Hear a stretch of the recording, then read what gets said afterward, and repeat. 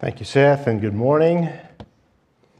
We are in the book of Ephesians. We started our series a couple of weeks ago, and we're in a great section of this book, a doxology that Paul really begins it with, beginning with verse 3, and we're looking now at verses 7 through 12. He has given praise to the Father, and now we come to verse 7, which is connected to the end of verse 6, where he speaks of the beloved, speaking of Christ, and now we read in verse 7, in Him, that is, in the beloved, in Christ. We have redemption through His blood, the forgiveness of our trespasses, according to the riches of His grace, which He lavished on us. In all wisdom and insight, He made known to us the mystery of His will, according to His kind intention, which He purposed in Him, with a view to an administration suitable to the fullness of the times. That is, the summing up of all things in Christ, things in the heavens and things on the earth. In Him also we have obtained an inheritance, having been predestined according to His purpose, who works all things after the counsel of His will, to the end that we who were first to hope in Christ would be to the praise of His glory. May the Lord bless this reading of His Word and bless our time of studying it together. Let's bow together in prayer.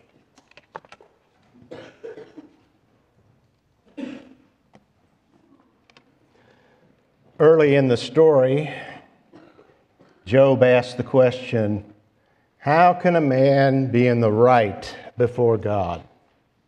The question is repeated throughout the book. It's been called the basic religious question. And there is no more important question. How can a person be just with God? How can a person be right with God? How can a person, a sinner, be saved? Job knew the answer. He later said, I know that my Redeemer lives, and at the last He will stand on the earth. After my skin has been destroyed, yet in my flesh I shall see God. That's an early form of the gospel. Now, Job didn't know a lot in that he was living at the beginning of God's revelation. His knowledge was simple, but he knew his Savior was coming. That Savior, the Redeemer, is the subject of our text in Ephesians chapter 1, verses 7 through 12. It is the middle of Paul's doxology, his praise of the Trinity. He has celebrated the Father for our election, which happened before the foundation of the world. It is unconditional election, unconditional love. He chose His people for holiness, to a life of obedience, and to adoption, to be sons of God. It's grace. And such amazing grace that Paul concludes to the praise of His glory. God's plan of salvation is eternal. But in order for the plan to be realized, there had to be a Savior. There had to be one who, Job said, would stand on the earth to perform it, to accomplish it. And that naturally leads to the second person of the Trinity, the Son and Savior, Jesus Christ, who is referred to in verse 6 as the beloved. Paul praised Him in the next verses for the redemption that He accomplished, the forgiveness we have through Him, for the wisdom that He has obtained for us, and the insight that He has obtained for us, that we might understand the mystery of God's plan for the world and for us and our place in it. It's a full passage, and Paul begins his praise of Christ in verse 7 with that very important phrase, in Him. meaning by virtue of His representation of us, that we were in Him in the things that He did. Because of that, we have redemption. Now that too is a very important word, redemption. It means deliverance by the payment of a price, a ransom. The word has an interesting history. It was used of a practice in ancient warfare. You read it in Homer, for example, in the Iliad, the war between the Greeks and Trojans, Achilles and Hector. When an enemy was captured, he could be freed by a payment of treasure. On one occasion, Odysseus and a Greek companion were out at night doing reconnaissance when they caught a Trojan who pleaded for his life, telling them his father would pay a rich ransom for his freedom. It was frequently used of freeing slaves. Now that happened in various ways. In ancient times, slaves could gain small payment for their services, and if they saved enough, then they could buy their freedom. However it happened, redemption was always of a person in captivity from war or slavery who could only be released or set free by the payment of a price called the ransom price. Paul found in this word and this practice an illustration of our condition and our deliverance. We were slaves of sin. Leon Morris wrote, "We might break away from this or that sin, but never break the grip of all sin, or our sinful condition, for which we were guilty before God and headed for judgment. We were helpless captives, being carried on to our doom when Christ redeemed us. He paid the ransom for us, and at a very costly price. In Him we have redemption through His blood." His blood means shed blood. It refers to the blood of a sacrifice. That's the kind of death that Christ died, a violent death. It was the only kind of death that He could die for us in order that we be ransomed. He couldn't die of natural causes or by strangulation or asphyxiation or a peaceful death in His sleep. It had to be a violent death. It had to be the death of a blood sacrifice, which alone could atone for sin. That was taught in the law from the beginning. It's what the Lord said in Leviticus 17, verse 11. "For the life of the flesh is in the blood, and I have given it to you on the altar to make atonement for your souls." In other words, the life is in the blood, and atonement comes on the altar when that blood is poured out and that life is ended. Only through a bloody sacrifice could God's righteous judgment be satisfied and we be freed from sin, from its guilt and power and penalty. Christ made that payment and set us free. Now that is not a popular idea in modern times. People object. Oh, we forgive one another without a sacrifice. Surely God can simply forgive and forget. Well, that's a modern view, but it's not just a modern view. As I've mentioned before, I think probably fairly recently, in the 11th century, the theologian Anselm responded to a debate partner who struggled with this idea of the necessity of Christ becoming a man in order to die for our forgiveness, the forgiveness of our sins. He didn't think that was necessary. Anselm responded with, "You have not yet considered the greatness of the weight of sin." Well, that's always been the problem. In part due to unbelief, but also due to the human inability of the natural man to understand how wicked and how wrong even the very smallest of sins is. There is no small sin. In our mind, they may be. We may talk about a peccadillo or something like that. But even that merits eternal death, eternal judgment. As God's creatures, we owe Him worship and obedience. Sin is a deliberate offense against Him that makes us His debtors with such deep debt that we can never repay it.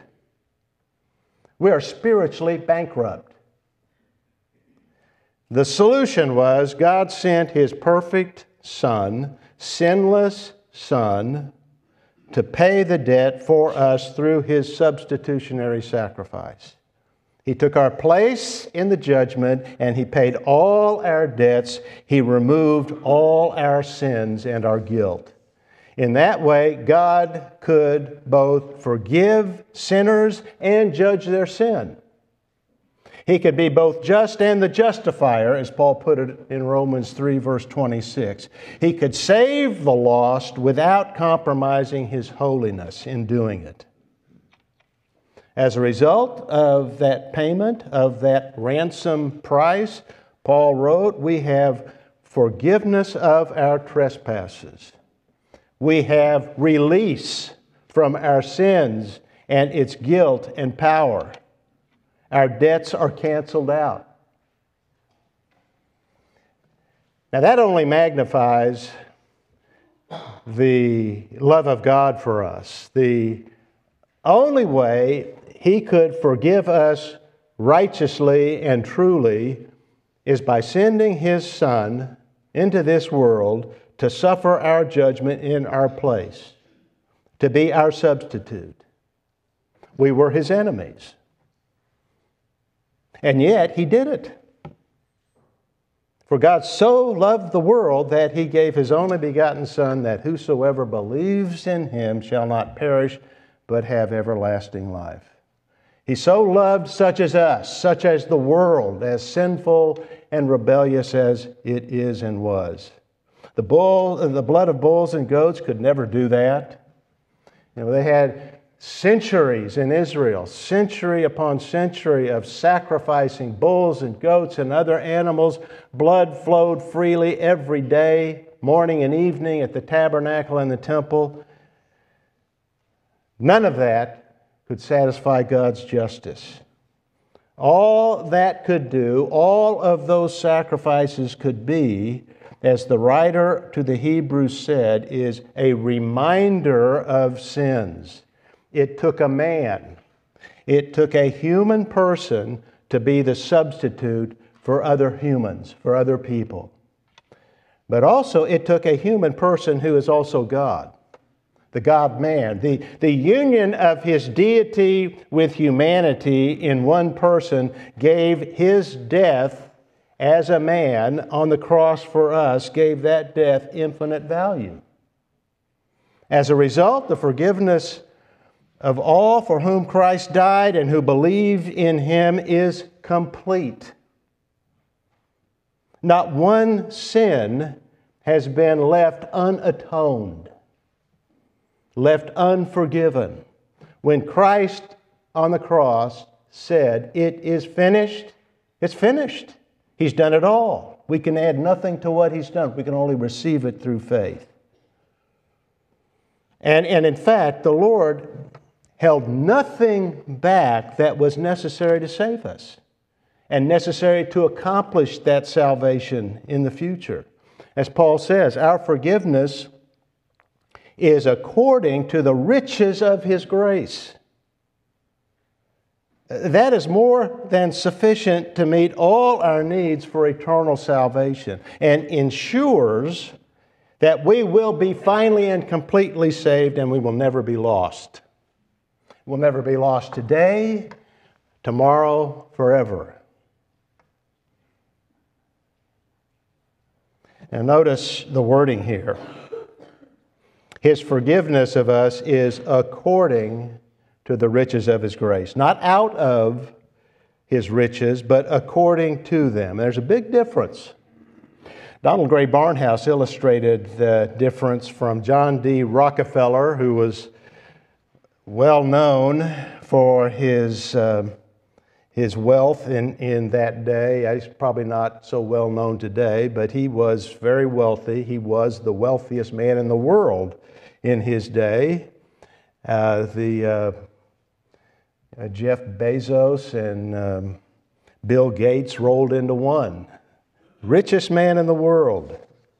He was known as a ruthless businessman, a robber baron. And so to polish his public image and show himself to be a generous man, he had photographs taken and published of him handing out dimes to children. Now that is an example of giving out of a person's riches, not according to them. If it had been according to his vast wealth, he would have been handing out bags of coins and bundles of cash, thousands and thousands of dollars. God's care for us is according to the riches of His grace, meaning it is limitless.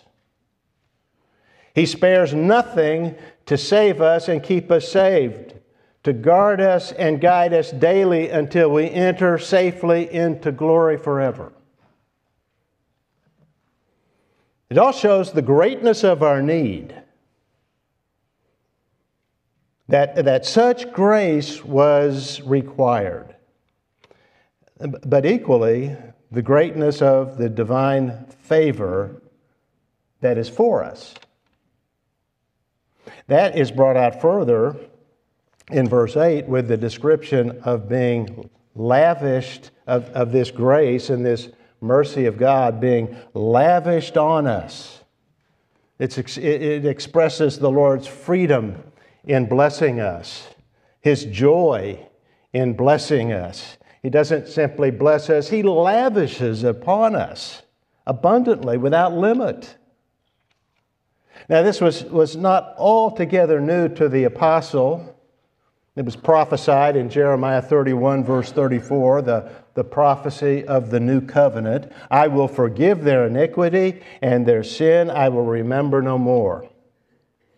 Micah, the minor prophet, in chapter 7, verse 19, and then David before him in Psalm 103, verse 12, promised it more poetically, that the Lord would cast all their sins into the depths of the sea and remove them as far as the east is from the west. In other words, it would be complete. But to experience it for himself as a former persecutor of Christ and His people, and then to witness it among the Gentiles, pagans, outcasts, by grace, well, that filled Paul with such wonder that he piles up the praise here. That it would happen to him and that it would happen to these outcasts, these Gentiles, these pagans. He marveled over that, and he spoke here of the Lord lavishing His grace on the unworthy. And we receive it in all wisdom and insight, so that we not only have experienced grace and are actually in the right before God. We are justified, we are forgiven, but we can understand what has happened to us. We can understand this grace. We've been given wisdom and insight. Now that is a great blessing, to now have a mind that can understand God's grace. When before, when we were in darkness and ignorance, we could not. It made no sense to us. And it makes no sense to the natural man.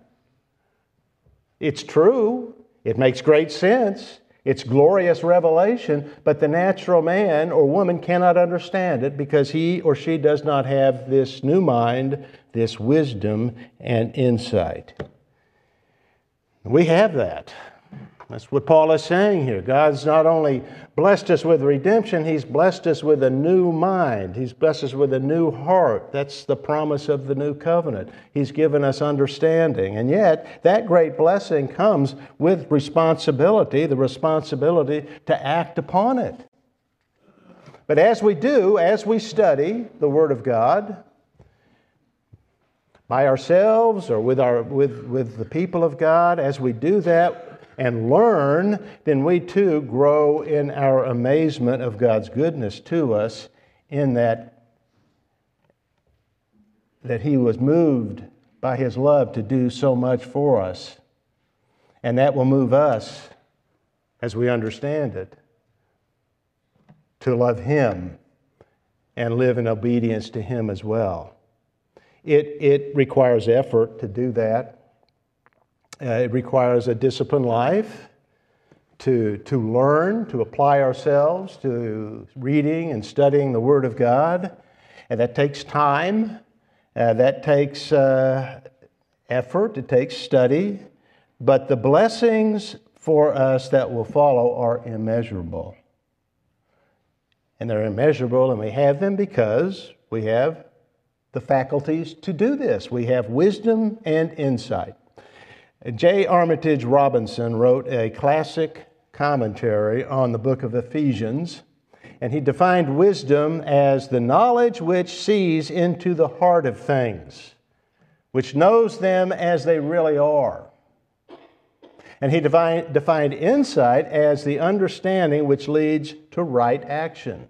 Understanding reality, understanding our situation, understanding it correctly, and then knowing how to deal with it, making the right decisions and taking the right action. Now, that's the ability that God has given us through the new birth, through regeneration, through the new heart that He has given to us. The world is full of illusions with promises that are really a mirage and that lead to disappointment and lead to ruin. But we can now see through it. We have a new mind guided by the Holy Spirit that enables us to understand reality and know how to act upon it. Money and education can't buy that. It's God's gift to His people. It's God's gift to you and me. We've been so gifted that we understand the nature of reality, the way the world really is, so we can live wisely and we can be in the present. And not only for our personal benefit, but more, we can live a life of service to the Lord and to His glory, which means we can live a life that really counts, that counts for eternity. And that's only the beginning. He has given us knowledge into things unknown to even the greatest of human minds, a Plato or an Einstein. They didn't understand the things that we are able to understand. It's what Paul calls in verse 9, a mystery. We've been given understanding of the mystery. He, God, made known to us the mystery of His will. That word mystery becomes very important later in chapter 3. It doesn't mean something mysterious or eerie. It's not like a mystery novel, which if we read it carefully, we can pick up enough of the clues to figure out or solve the riddle. Just the opposite. It's something that we can't uncover by skill or by study. A mystery, as this word is used in the book of Ephesians, is truth beyond our ability to discover. It must be made known through revelation. Otherwise, it remains hidden. Otherwise, it remains unknown to us. This mystery has to do with God's will for the future, what Paul describes in verse 10 as the summing up of all things in Christ. It is the end of all things, the goal of all things, which means we know where history is going. where time is leading. That it is not going in circles, that history is not just one thing after another without meaning or purpose. It is moving toward a great and glorious end in which all things will be gathered under one head, under Christ's rule, things in heaven, Paul said, and things upon the earth. All of God's people, those in heaven and those on earth, as well as the angelic realm, meaning the elect angels, will be brought together in Christ under His administration. All things. And that includes the entire universe. Material things as well as created beings. That's how the expression is used, for example, in Hebrews chapter 1, verse 3. Christ upholds all things by the word of His power. So Paul is writing of the regeneration of the entire cosmos. He's speaking here of the new heavens and the new earth. What Paul describes in Romans chapter 8, verses 20 through 23. Because of Adam's sin, God subjected the creation to futility. But He also did so, Paul said, in hope. The hope of being set free from its corruption and into the glory of the children of God. And so the creation is personified as someone stretching out his neck, looking toward the future, looking for that hope that's coming, that's the glory that's coming, and it is coming. That's the future that Paul is speaking of here. It is glorious. Someday all the redeemed and the universe will be united under Christ's headship and rule, glorified and blessed. That's God's will. That's His eternal plan for the ages.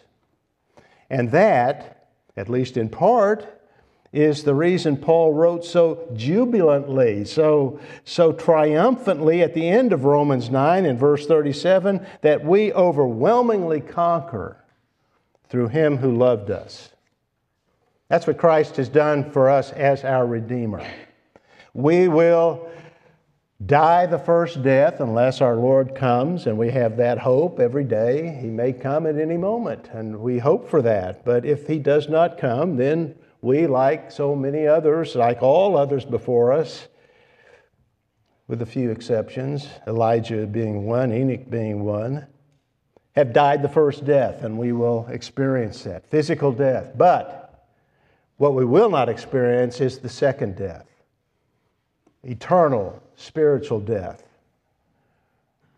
Christ has experienced that for us. He underwent that on the cross as our representative. And we escape that.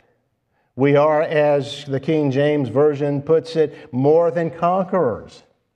Christ has gained for us, for His people, for His elect, for believers, a good life now, the best life now, a life with meaning and purpose, a life that is under His provision and protection and guidance at every moment. But what he's speaking of here is a life that will result in a glorious future to come, an eternal future beyond our comprehension. And as Paul wrote here in verse 9, God revealed this mystery to us,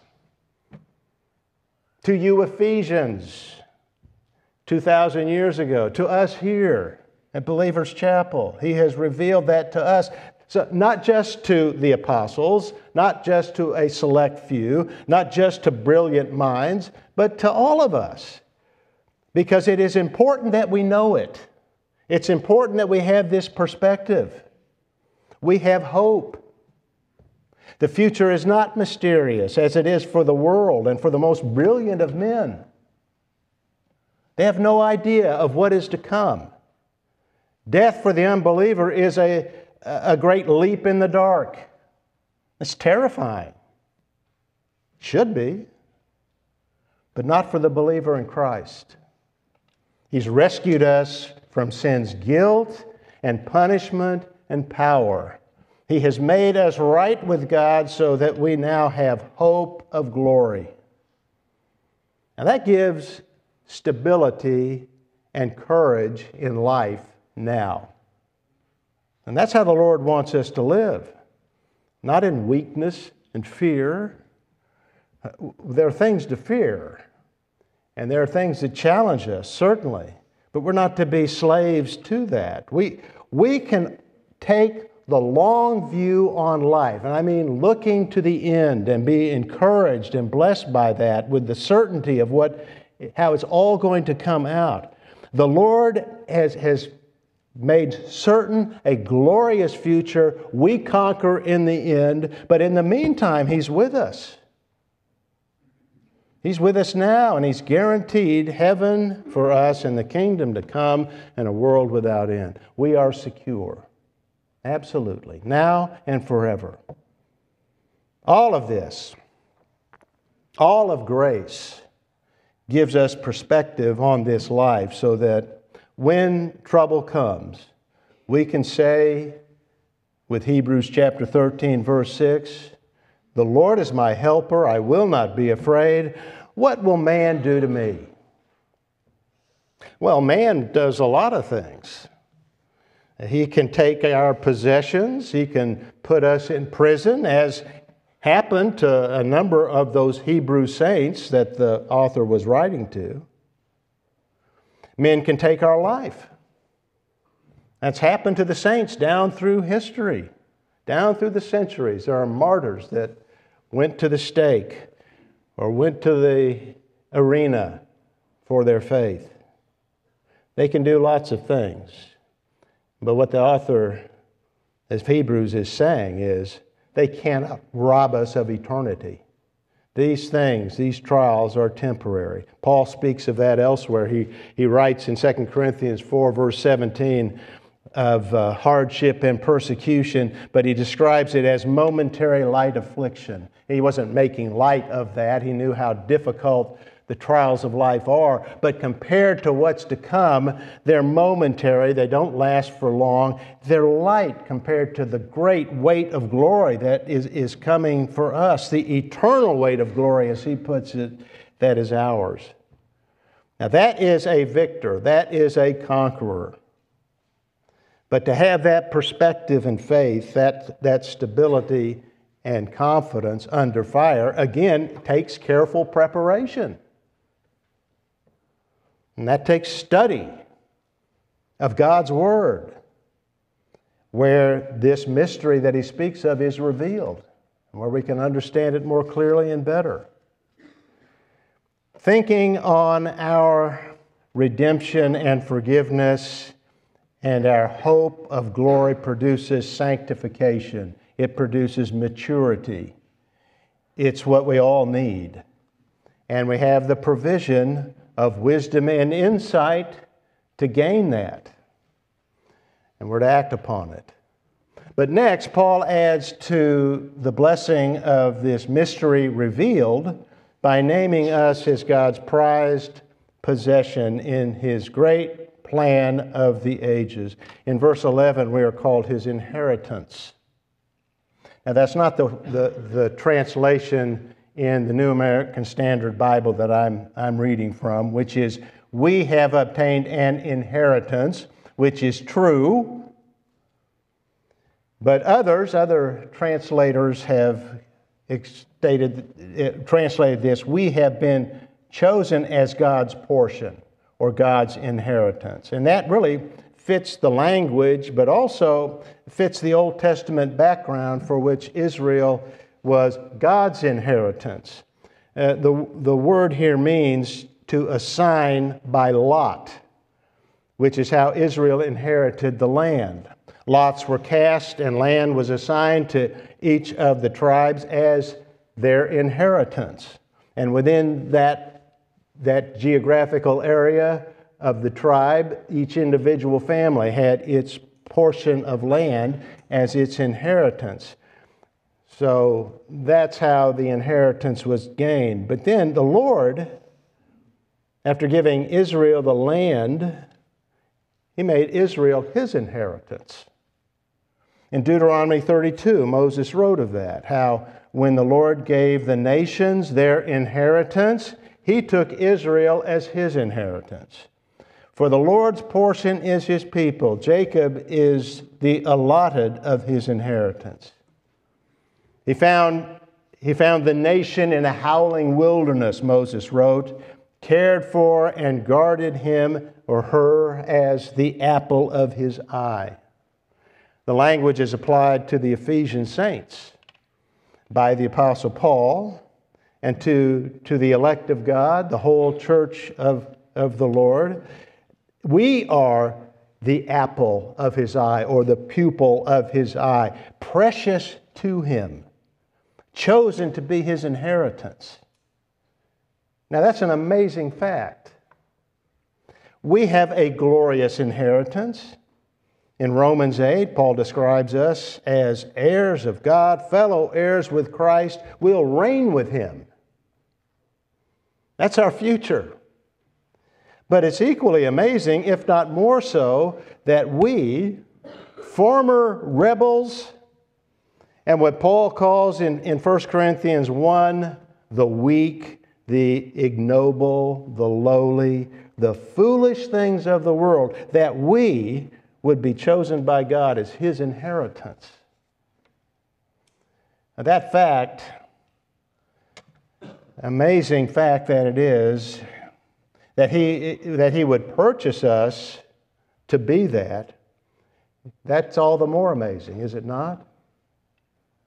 That He would purchase us with the blood of His own Son, redeem us, buy us out of slavery to sin and captivity to Satan. That is truly amazing. And it is equally encouraging because He hasn't left us in that degraded, lowly, base condition. He is presently transforming us. In Ephesians chapter 5, we are called Christ's bride. And we are being sanctified. We are being washed and cleansed so that He may present us in the future to His Father in glory, having no spot or wrinkle. He is changing us. He's removing the spots, the wrinkles. He's strengthening us. He's transforming us to make us perfect. In fact, the Father now sees us as being that. He sees us in Christ. Not according to what we are, but what we shall be. But again, that's grace. That's sovereign grace. And Paul again stresses that by stating that it is all predestined, having been predestined according to His purpose. It's His purpose, not ours. It's His eternal purpose. Before we were, He determined this to be. And since God's purpose cannot fail, He will not fail to bring us to perfection and glory. And that's what's so encouraging here. We are absolutely secure. He will not and cannot lose any one of us. We are His inheritance, the apple of His eye. That's what you are personally to Him in Christ. And He is working presently to keep us and transform us because, as Paul continues, God who predestined us to glory works all things according to the counsel of His will. What a sense of relief that should give to us. Working all things according to the counsel of His will. Our destinies have not been left to chance or fate or to the whims or impulses of man. We can be in a person's favor, a boss's favor today, and then out of favor the next day. The people of this world and the circumstances of life change quickly. And our lives can take some unexpected and unpleasant turns. Still, God's hand is always on us. And because He works all things to the counsel of His will, He is assuring that everything, it will never stop. His hand will never stop being on us, and He will never cease to guide us to a glorious future, a glorious end. He works all things according to the counsel of His will. Now that's a statement that Charles Hodge, the great Princeton theologian, explained. And he explained it as He works His control in accordance with the nature of His creatures, so that He does no violence to their wills, yet through their free acts, His will is done. So we're still responsible, but He's working things in a way that's very natural within us, within everyone, within everything, to accomplish His very will. It's a mysterious thing, but it's true. His purpose of summing up all things in Christ, of bringing the universe and saints and angels under Christ's headship and government will happen. He will bring His saints to glory. Why? It's His will. It's His purpose. We are His inheritance, redeemed by the blood of His Son. So He causes all things to work together for good to those who love God, to those who are called according to His purpose. Romans chapter 8, verse 28. You cannot read Paul, and I would say this of all of the apostles and prophets for that matter, but you cannot read him and not know that God is absolutely sovereign. We are absolutely dependent on Him, and we are absolutely secure. There's no fate or chance, only God's will. And again, as Paul thinks about this, he again concludes in verse 12, this second section of his doxology, to the praise of His glory. Not glory to us, not at all. All the glory goes to the Lord God. Understanding that and Christ's work in our redemption and forgiveness, that we have glory in the world to come, and we are actually God's inheritance, gives strong faith and a stable life. Abraham had that. In Genesis 13, he and his nephew Lot were so prosperous that the land couldn't contain them. They had to separate. In fact, their herdsmen were quarreling with one another. And so Abraham said, we've got to separate, and I'm going to let you take the first choice. You choose the land where you want to settle. And what did Lot do? He chose the best. He chose the beautiful land. He chose the green valley, leaving Abraham the Negev, the semi-desert. It was a magnanimous thing on the part of Abraham. Different from chapter 12, when Abraham went down to Egypt and had a very selfish failure of faith. But between Egypt and the Negev, Abraham went to the altar.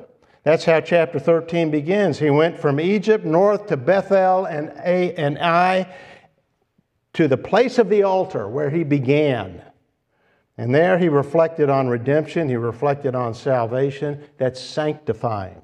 That is a sanctifying thing to think about.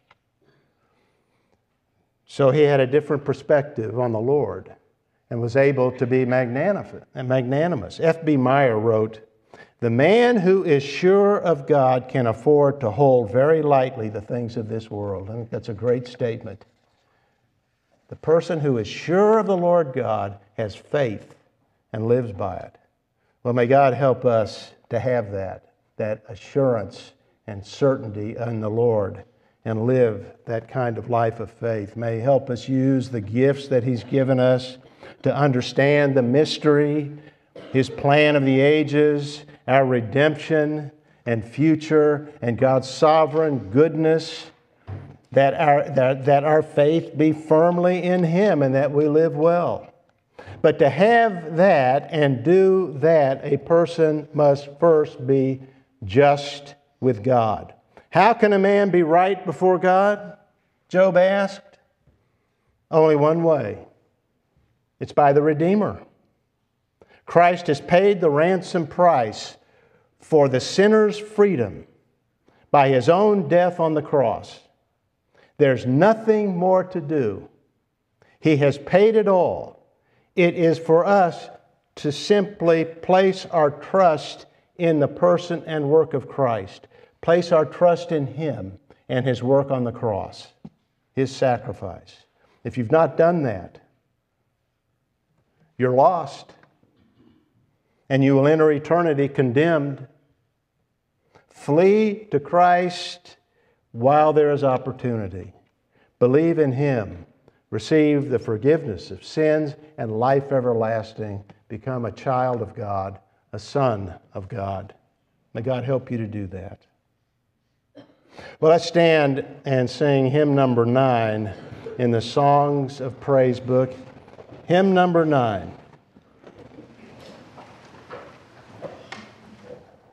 Father, that is a great hope we have. He is coming again, and we will enter into glory. And we'll do that because of His redemption, because of His first coming, and what He did for us as our sacrifice at Calvary. We thank You for redemption. We thank You for the ransom price that was paid for us, that has placed us in that great mystery that will unfold, that future, that glory for all eternity. It's all of grace, and we thank You for that. Now the Lord bless you and keep you. The Lord make His face shine on you and be gracious to you. The Lord lift up His countenance on you and give you peace. In Christ's name, amen.